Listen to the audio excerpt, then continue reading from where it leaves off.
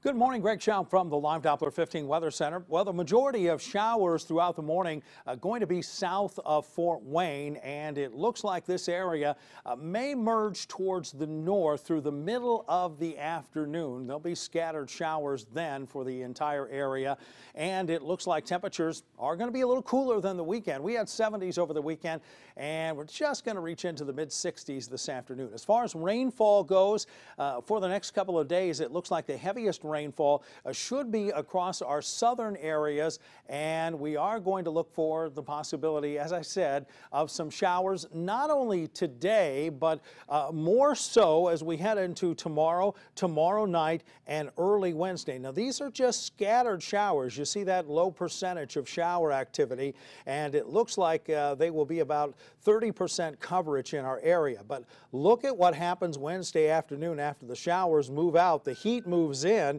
We'll see highs near 80 Wednesday, mid-80s Thursday and Friday, even Saturday and Sunday, and higher humidity as well. So we've got July visiting towards the end of May here.